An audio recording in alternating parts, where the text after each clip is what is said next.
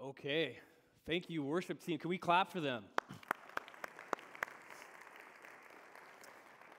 If you didn't know, that song is called Divine Romance, as Juno said. So we actually almost made that our wedding song. So that gets me a little teary-eyed, actually. So as Juno mentioned, he said PG, but actually this morning may be more PG-13. So this is the last call. If you have young children here and you think it would be more appropriate for them to go off to the power zone with the children's ministry, please, this is your last opportunity to do so. Otherwise, you may have some fun, awkward, and interesting questions on the ride home today. So hey, maybe you need to have those. I don't know. I think it's a good thing that we talk about sex. But hey, maybe that's you don't feel like in the mood to do that this morning. So if you're new with us, my name is Mark Lohman, and I'm the associate pastor here at New Life. And obviously, you know what we're talking about this morning, sex, as I already said. And before we go into that, I actually want to be really careful and sensitive. Sex is probably, along with money, the biggest thing that we talk about, whether we're conscious of that or not in our culture. I mean, this is an incredibly sophisticated subject. And so I'm not going to be able to talk about every single aspect of it. So perhaps you may be in a situation here that I don't explicitly mention. And so I just want to acknowledge that, and also to let you know the next couple weeks we will be talking about marriage and singleness, and if you're a widow, everything, but just not this morning. So just know that ahead of time. Also, statistically, we would know that in this very room, there are various things going on. One of which could be, maybe you're newly married here, and you thought sex was going to solve every single issue in your marriage, and perhaps you're disappointed that it hasn't. Perhaps you're addicted to pornography. All right? Perhaps you struggle with same-sex attraction. Perhaps one of your spouses is far more fulfilled sexually than the others. Perhaps you've been sexually abused or raped. So I say all of that not to put a damper on this conversation, but to simply say sex is this crazy thing where for some people it offers an enormous amount of shame, regret, and disappointment, while for others it's the most awesome thing in the world, right? So there's a very fine balance here that we're dealing with. Another thing is maybe you're single in here and you have the urge to have sex, but then the church tells you to not. What do we do with that, right? How do we work that out? And so it breaks my heart that the church doesn't talk about sex. I think if you ask our culture, what does the church think about sex, you're going to hear one word: no. Thou shalt not. And it comes in as no surprise then that I think our culture finds our sexual ethic in the church to be entirely repressive, archaic, outdated, and absolutely not even relevant. And so I just want to say this conversation matters because we don't talk about it, and we should. What we do in the church is we simply just judge those on the outside with their sexual behavior, perhaps even inside the church, but then we don't even want to talk about it inside the church. That's why I love Paul in 1 Corinthians, because Paul says, and like if you've been here the whole series the last month, he's like, no, actually, let's talk about some messy issues. Let's be candid. Let's talk about this. It's going to be uncomfortable, but it matters. The church should be the safest place to have this conversation of sex. Right? So someone should be able to come into New Life and say, you know what? My wife and I are really struggling with our marriage, and it's because we're not fulfilled sexually. Can you help us? Hey, I'm addicted to pornography. Can you help me? Hey, I'm single, and I have all these urges to have sex. Help me. And so the degree that New Life becomes more and more like Jesus is the degree that we are willing to share our brokenness and come out of hiding. So, Paul, I dig the scriptures. They're so relevant, and they speak directly into this human experience of sexuality. So Paul, he writes this letter to the church at Corinth called 1 Corinthians. And our passage this morning, Paul, what he does is that he talks about the different views of sex in that culture 2,000 years ago. And here's the fascinating thing. They're almost exactly the same views of sex today, like down to the T. And so it's actually a pretty tricky passage. So we're going to have to maybe focus a little bit more. Hang with me as we walk through it. But know this ahead of time. Paul is talking about two different groups, and they have the polar opposite view of sex. And so what he does is that he quotes slogans of theirs that they use to justify their sexual behavior, and these are super well known. Everyone says them. And he quotes their slogan, then he says, okay, now let's talk about that quote, and let me respond to it. So that's kind of what's going on here in Paul's argument that we're going to look at. So let's address the first group. This is a growing movement in the church in Corinth, and then we'll get to the second group in about 50 minutes. We're talking about sex this morning, people. You can laugh, okay? It's okay. I know it's church. Okay, 1 Corinthians chapter 6. See what happens when you talk about sex. I almost just said chapter sex. Okay, chapter 6, verse 12. Let's get this going. So Paul starts right away, like I said, with a quote, a common slogan that this first group is saying about sex. Here's what they say. I have the right to do anything, you say, and then here's Paul. But not everything is beneficial. I have the right to do anything. Paul says, yeah, but I will not be mastered by anything. Here's their second quote. You say, food for the stomach and the stomach for food, and God will destroy them both. Okay, let's stop there. Perhaps you're wondering, what in the world do those two quotes have anything to do with sex? Those are bizarre quotes. What's going on here? Okay, the first quote, Paul says it twice, and they say, I have the right to do anything. Here's what they're saying by this. You know what? Jesus has forgiven everything I've done. It's all grace, right? Jesus has set us free. It's all about freedom. And it's kind of like what we do in America right now. We love freedom, democracy. So I can do anything I want. You can't tell me what to do. This is my body, and I'll operate it the way that I want. I have the freedom to do anything. Paul says, time out. He says, that may be true, but not everything that you can do is actually good for you. I have the freedom. Be careful, because your freedom may actually end up enslaving you. Second quote, Paul says next, food for the stomach, stomach for food, God will destroy them both. What's going on here? Very bizarre. This is a slogan, and what it means is this.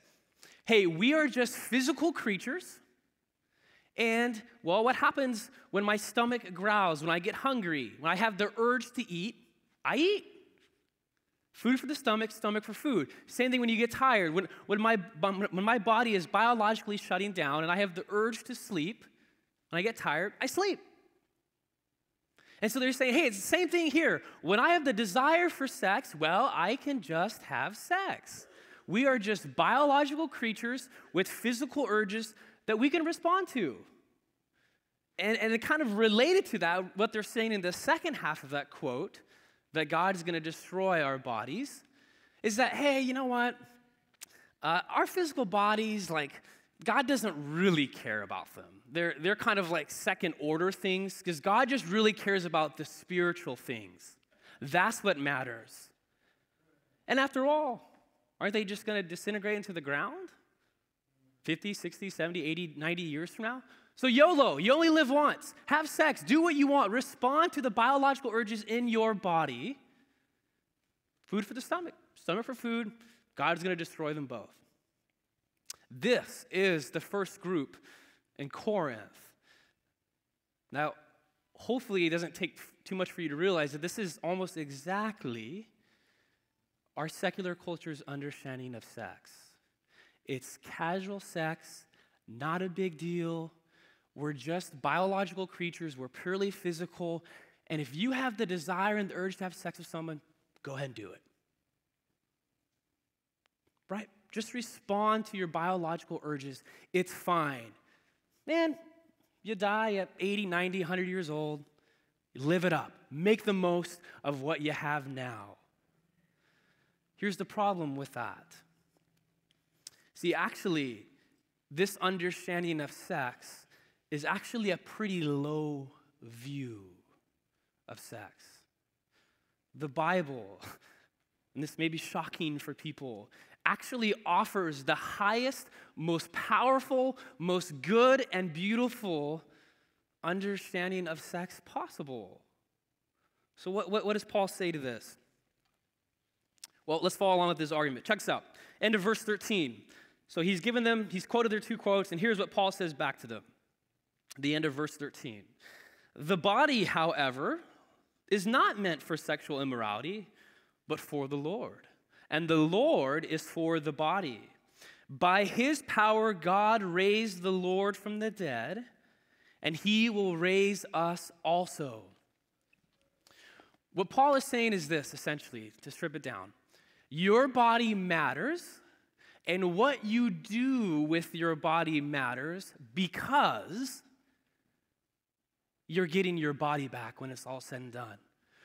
What God did to Jesus in raising his body from the dead, right? He got his physical body back. The nails that were in his hands are the same hands that were resurrected. He's saying, your body's actually not going to be destroyed. You guys are saying that you're wrong. Because we believe in the resurrection. You're getting your body back. And so his point is this, what you do with your body now matters. It's actually not going to be destroyed when it's all said and done. God has created our body good. Genesis 1, God created the earth, everything in it, and declared it to be good. Matter, physicalness is good. Christianity says, oh, we're here just to save souls. Yeah, that's true, but God is doing way more than just saving souls. He's putting our bodies back together. So your body's not something just to be thrown out and kind of do whatever with. And even deeper, not only has God created your body good, but he's created it in such a way for it to be enjoyed by someone else.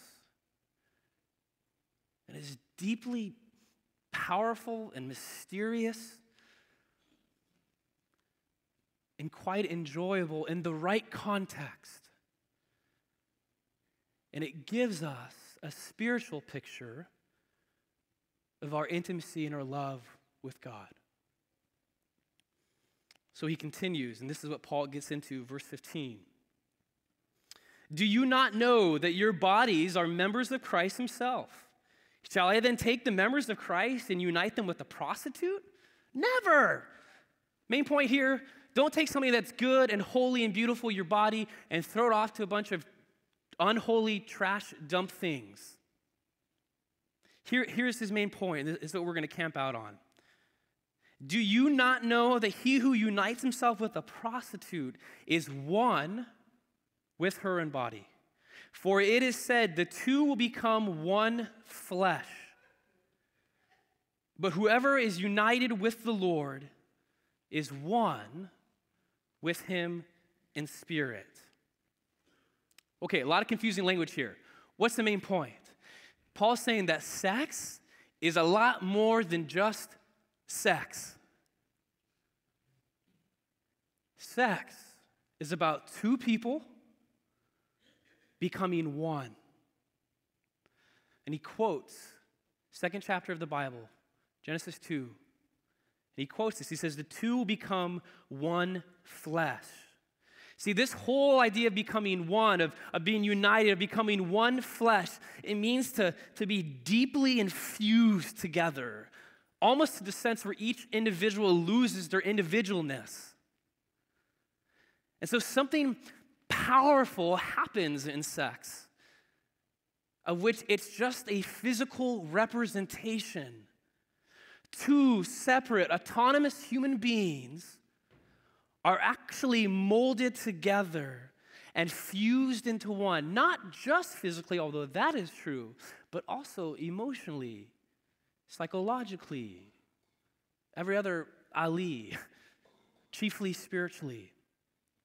As one author puts it, sex is the melding of two bodies and two souls. It's physical and spiritual because we just can't separate the two.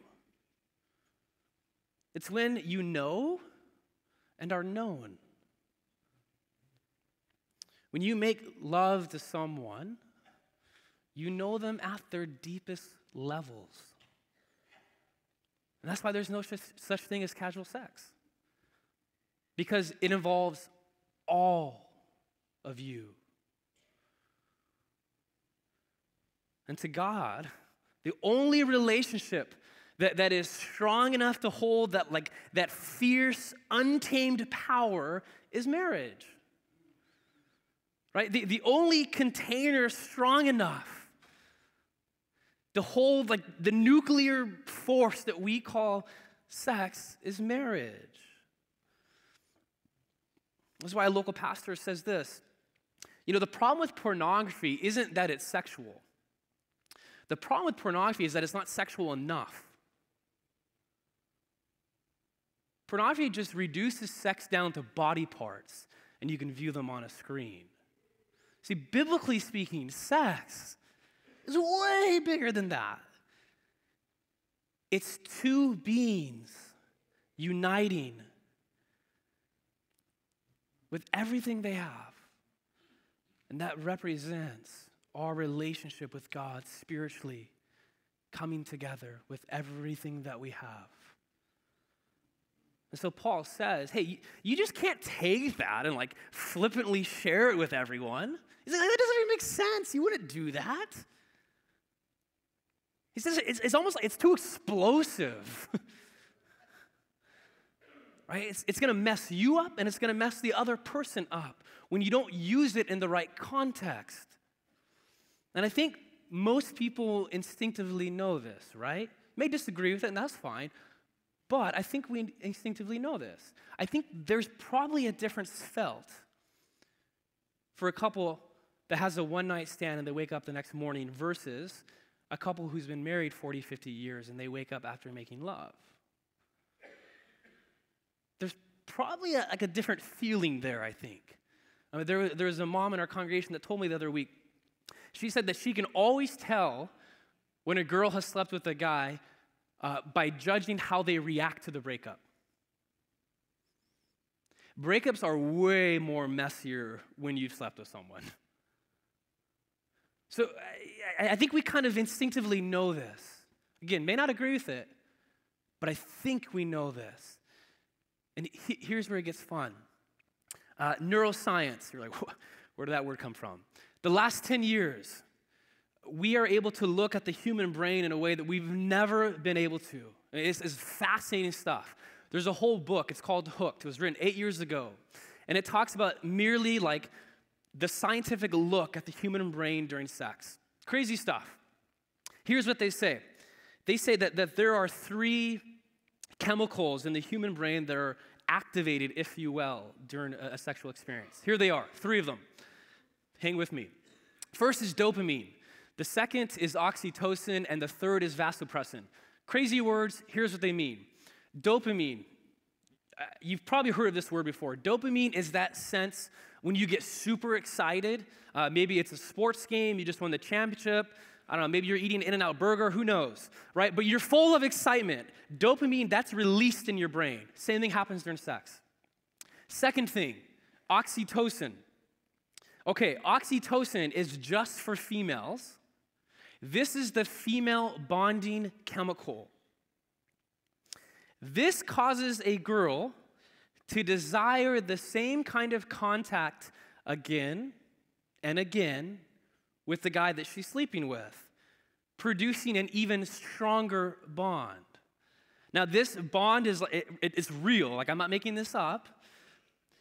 And oxytocin, think of it this way, it's kind of like the adhesive on glue. It is really hard to pull it off. That's why breakups are highly emotional for girls.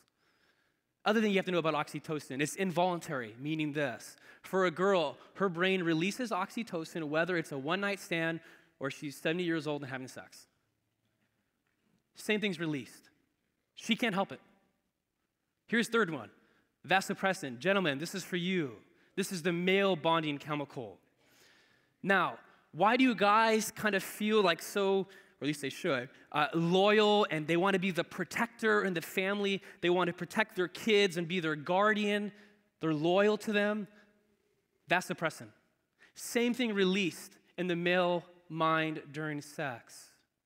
Here's why I bring this up. These three chemicals are supposed to work together, not just dopamine. We live in a dopamine-saturated culture for sex. The problem is our bodies don't. They include two other chemicals. So here's what this book says. The long quote, I think it's worthwhile, incredibly insightful. Here's what they have their MD, this is what these doctors say. When a couple is involved in even a short-term relationship and breaks up, and then each moves on to a new sexual partner, they are breaking the oxytocin and vasopressin bonds that have formed. This severing of the bond explains the painful emotion people often feel when they break up. When the breaking of relationship occurs, it is felt in the same brain centers that feel physical pain and can actually be seen on brain scans. Like any other powerful experience, an intense romantic relationship molds the mind. It's fascinating to me. And so there is evidence that when this sex bonding breakup cycle is repeated a few or many times, even when the bonding was short-lived, damage is done to the important built-in ability to develop significant and meaningful connection to other human beings. These sexual relationships affect their brains, molding them not only to damage their attachment ability, but to become desensitized to the risk of short-term sexual relationships, eventually believing that this behavior is harmless and acceptable and not involve the psychological and mental health part of themselves. Here's the last sentence. This gets me. The inability to bond after multiple sex encounters is almost like tape that lost its stickiness after being applied and removed multiple times. So, is it unfair for God to say, through Paul, I have the right to do anything? Not the best thing for you. I have the right to do anything. Be careful. Don't become enslaved to it. Is that unfair of God to say that, knowing this? I don't think so. When an electrician comes in your house and he says, hey, don't mess with those live open wires, is he being unfair? No. Sex is incredibly powerful. And it is so good and so powerful and so beautiful that God says, like, make sure you use it in the context that I made it for. Otherwise, it's going to explode and it's not going to go well. Like, it's so powerful. Make sure you use it the way that it was made to be used. And that's for your benefit. So Paul says, after this, and he says this with he's almost like yelling when he says this. Verse 18, flee, run, go the opposite way from sexual immorality. All other sins a person commits are outside the body, but whoever sins sexually sins against their own body. In case you're wondering, the phrase sexual immorality there, in Greek, the word porneia, which is where we get the word pornography from, it's like a catch-all term, and it includes everything that is any type of activity of sex outside of marriage between a male and female. So friends with benefits, going to a strip club, looking at pornography, hooking up, whatever you want to throw in there, oral sex outside of marriage. Yes, I just said that. Sexual immorality. And he says, run, like get away from that. Don't mess around with it.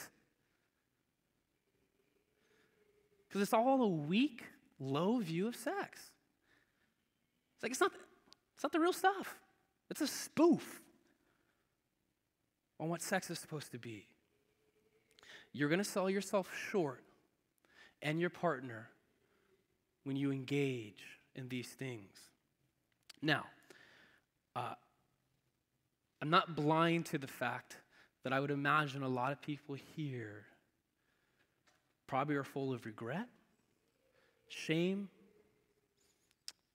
Maybe you feel a little guilty right now. And I just want to say, the church is the safest place. It should be. You don't need to hide. Last time I checked, God loves everyone, even the most broken, jacked up people. That's kind of what our series is about. The gospel is radically inclusive, but it's radically transformative. The writer says this, the good news is this: sex is powerful, but God is even more so. Don't underestimate the gospel, the good news of Jesus, to put your life, your sexual life, back together. Paul, he ends this chapter with these words.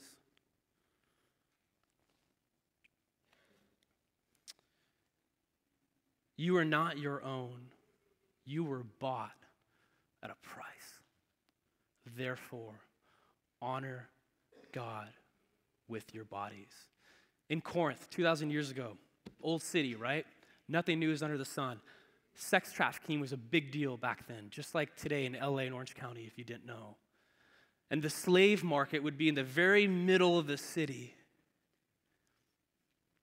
And that's where women were sold and bought as property. Crazy. That still happens today. But you could go there. You could go to that slave market in the middle of Corinth, and you could buy a slave, set her free, and make her your wife. Paul is saying, this is a picture that our God is a God who goes to the slave market and he buys the person who's experienced sex the way that it hasn't meant to be experienced, and he will make you his bride.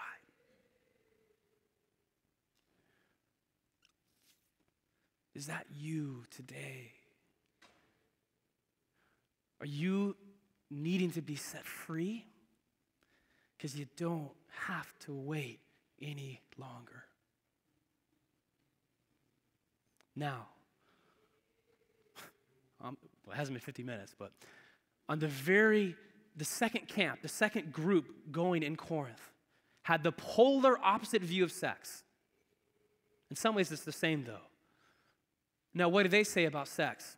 Paul quotes them. Chapter 7, verse 1. Now, for matters you wrote about, and here's their slogan, right? It is good for a man not to have sexual relations with a woman. Don't have sex. Other groups said had lots of it, and who cares? Do it with whoever. For them, this group is saying sex is evil, dirty, nasty, sinful. Don't do it. If you're a really spiritual person, you don't have sex because you spend all your time praying and reading, words of hope, daily bread, Jesus calling. You listen to the fish on the car on the way. That's what you do. You don't have sex. That's just for, really evil people do that. Sex is bad. That's what they said. I'm not making this up. Paul's response? But since sexual immorality is occurring, each man should have sexual relations with his own wife, and each woman with her own husband. Can I get an amen? Okay. The husband should fulfill his marital duty to his wife, and likewise the wife to her husband. The wife does not have authority over her own body, but yields it to her husband. In the same way, the husband does not have authority over his own body, but yields it to his wife. Do not deprive each other, except perhaps by mutual consent and for a time, so that you may devote yourselves to prayer. Then come together again so that Satan will not tempt you because of your lack of self-control. This was written at a time in which a wife, a female, was the legal possession of her husband. And Paul says, this is a revolutionary claim in that culture, the husband does not have authority over his own body. The wife does. May not seem like a big deal, today's culture. No one ever said that back then. This expresses the husband's obligation to satisfy his wife sexually. Paul's saying, actually, no, I'm giving you a very positive view of sex, and you should satisfy each other sexually in marriage. Within the culture of this group, what happened is that the only reason why a man would marry a wife is so that they could procreate and have kids, so they could pass on their name and their property and their legacy. If sexual desire was sought, if it was sought outside of the marriage with someone else. And Paul is saying mutual, satisfying sexual relations are healthy and necessary in a marriage. Now, of course, there are times when a couple can't have sex, perhaps for physical reasons, who knows what. I won't get into all that. But by and large, Paul's point is, have sex in marriage. Why? Because it is good and powerful and beautiful. Sex is God-created and God-given. Another pastor says this, we were sexual before we were sinful. Genesis, 613 commandments in the Old Testament. Guess what the first commandment is in the Bible? Be fruitful and multiply and fill the earth. Have sex. And if I'm doing my math right, if you're going to fill the earth, it means you're having more sex than 2, 3, 4 times. We were sexual before we were sinful. The Bible doesn't start with, no, thou shalt not. No, the Bible starts with, thou shalt. And if you don't know, for goodness sakes, there's an entire book in the Bible, Songs of Solomon. I'm not making this up. Seriously, read it. Do your devotions with your spouse tonight with this.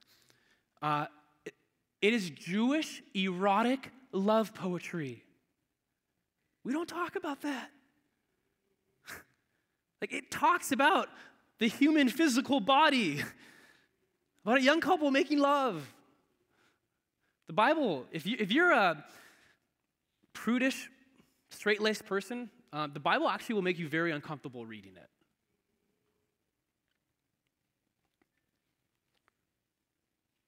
So, the question for us, if you're a married couple, and like I said, we'll talk about singles and widows and other things the next couple weeks. The question if you're a married couple is this: does your marriage have a thriving and flourishing love life? Now, some of you guys are probably like, wow, I've been waiting for this message. Be careful. Because this means that you need to pursue romance in your marriage. And it's so easy to have kids and grandchildren, crazy work schedules, and we wonder why our marriages aren't thriving then. Husbands, do you want a good sex life? Then date your wife. Invest in your wife. Help around with dinner, chores, kids, drop them off school, whatever it is. I don't know your schedule. Help your wife out. Pursue her, date her. Wives, let your husbands know that you desire him. Let him know that you're thankful for him. Spend time with him with the things that he likes to do. And when he pursues you, like, acknowledge that. Maybe initiate physical sexual activity with him.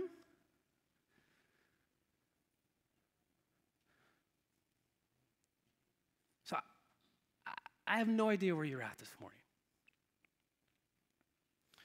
But we're going to invite the music team back up, and they're going to lead us in a time of response. Now, I think it's super easy for us to forget that actually God is after our joy.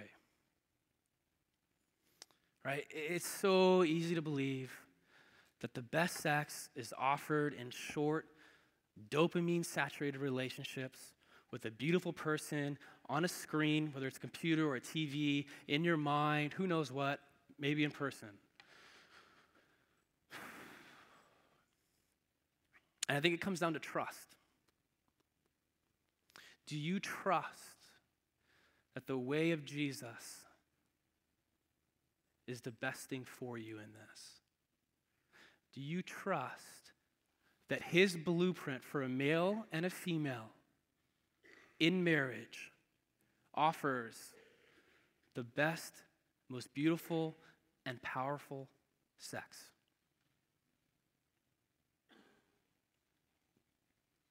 And so there's so many ways to respond this morning. There's going to be a prayer team in the back. Sensitive issues for people. I'm very aware of that. So maybe you need some prayer. We have candles over here, signifying the light and the hope of Jesus in an extremely, perhaps dark area. You can take communion, reminding you that you've been bought at a price and Jesus has set you free. And maybe it just means you sit here, you sing along, raise your hands. That's fine. And lastly, the ushers are going to come forward at this point. You know, like sex, money, huge thing in our culture. And so one of our values here at New Life is that we don't want money to control us. And so we give it away for God to work here. And so if that's you, the ushers will come forward and you can drop your money in the baskets. And so let me pray for us. God, no doubt, sensitive subject. For some, an immense amount of pain and of hurt, regret. For others, best thing in the world. And I just pray that you have your way. Your will would be done. Lives changed, lives transformed, sin forgiven, joy experienced. Make us beautiful. Amen.